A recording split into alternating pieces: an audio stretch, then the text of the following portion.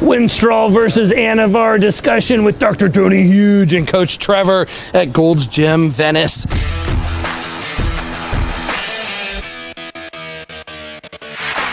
I'm going to give you my Winstrol versus ANAVAR experience first, and then we're going to have Coach Trevor give his analysis. So I've used both Winstrol and ANAVAR. They're both oral steroids. They're both hepatotoxic. They're both known as cutting or dry steroids, meaning they don't convert to estrogen and they don't cause any water retention. They're used for pre-competition. They're used for performance. They both have strength and strength endurance increases. I like ANAVAR because it's clean. I feel like I feel no side effects from it, but I don't like ANAVAR because I feel like it's really weak. I barely even feel it. I prefer the steroids that I feel. If I'm going to take a steroid, I like to feel it. And unfortunately, the ones that you feel are usually the more wet steroids, and you're usually feeling the side effects. The Winstrol, I like it because it gives me that instant hard look, that muscle separation, gets rid of the water retention, great pre-contest. But I don't like the fact that it dries out my joints. I feel I lose a lot of weight on it, but that's usually water weight. And I don't like how liver toxic it is, because as they get in the higher dosages, that's one that I notice mine and other people's liver enzymes go dramatically up. I would be willing to use both in the future again. Personally, I think that Winstrol is so much more effective at getting what it is that we're looking from these dry steroids. I feel like Winstrol is so much more effective that usually I'll just skip ANAVAR and use SARMs instead. In my experience, SARMs are more effective than ANAVAR. But SARMs aren't quite as effective as Winstrol in high dosages for getting that dry cut look. But it's close.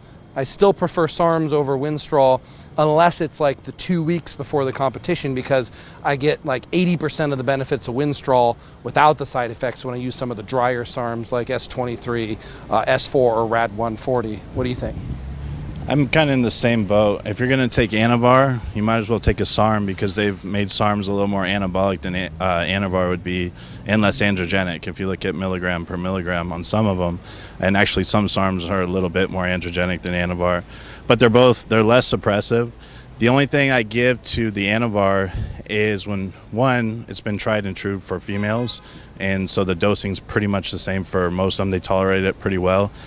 What I have to say though, like the creatine uptake and things like this, and ATP with ANAVAR happens to be a little bit better. But until we know how every SARM works too, you know, we can't make that judgment, because these things have their own properties as well. The Winstrol is the go-to. If we're talking about oral, it's a little different. The injectable Winstrol though, I would say hands down, 10 out of 11 times I would take that. But you have to remember too, it's much stronger. It's going to shut you down more so than ANAVAR. The biggest problem is as soon as you start taking this, 3, 4, 5 days, your lipids, cholesterol start to tank, and it tanks very fast. Plus, like you said, you can probably get up to 6 weeks of this stuff and your liver is going to be done after that. You know, granted, you're taking 25, 50 milligrams. It's not too much. But as soon as you're taking the oral 100 milligrams, 4 weeks is probably it. Now the difference is oral versus inject. Winstrol is going to beat it injectable 9 times out of 10. It dries you out. It's better than Halo. Just don't waste your time with Halo. I think it's the go-to, but again, it's going to have more side effects. So what are the circumstances in which someone would use ANAVAR over Winstrol? Because it sounds like we both prefer Winstrol for what it is that we're trying to do with a cutting steroid. So when would it be better to actually use ANAVAR than Winstrol? The only times I would say is somebody that wants to keep maybe endurance, because Winstrol can dry you out and that can also hurt you the longer you're taking it. ANAVAR you can take they've done studies 6 months to a year on HRT. And even on HRT, you're still producing testosterone at certain dosages. So the only way I see it is you're taking it just like a SARM.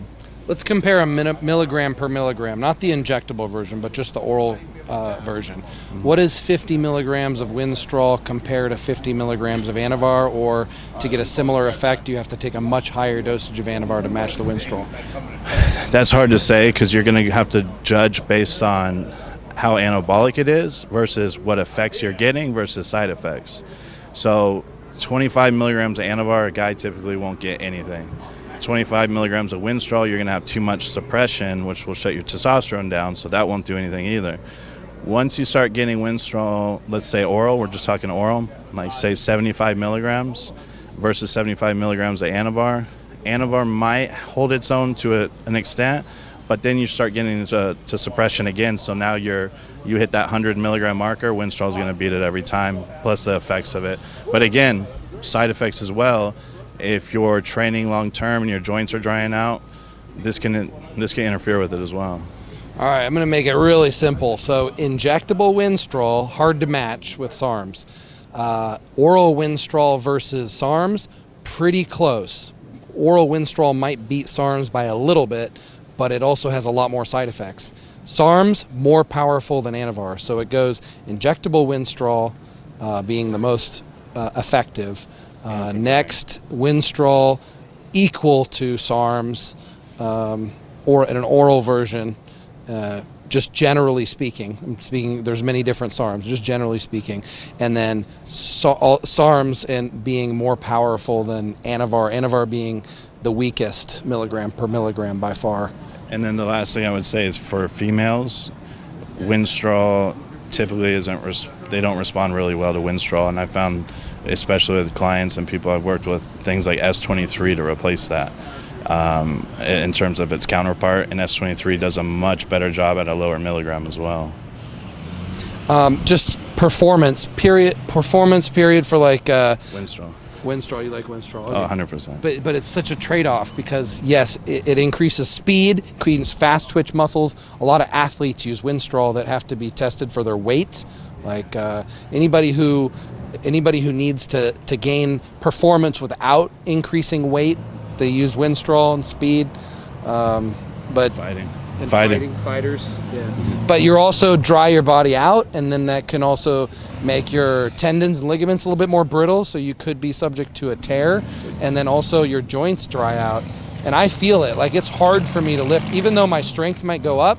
It's hard to lift hard because it feels like my bones are just rubbing on each other with Winstrol. So I don't even like to compare the oral to the inject because they're so vastly different in how they work and how they dry you out. For whatever reason, people can argue it, but people who have done them both know, especially the water-based. But again, 99% of all steroid infections are water-based, so you have to watch out.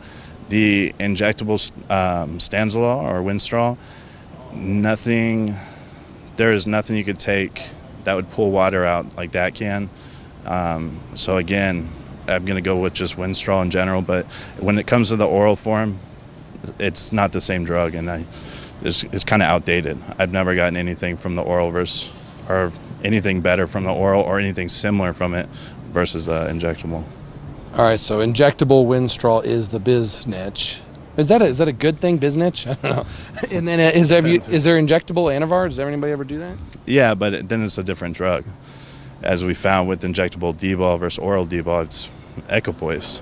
I mean, theoretically, but when you inject it, you don't get the same thing. You take it orally, you'll put 15, 20 pounds on in a cycle. You can shoot 100 milligrams of that and not feel it. So you like injectable Winstrol, but you don't like injectable ANAVAR? Yes. And so Anadrol, same way. Injectable Anadrol doesn't work the same.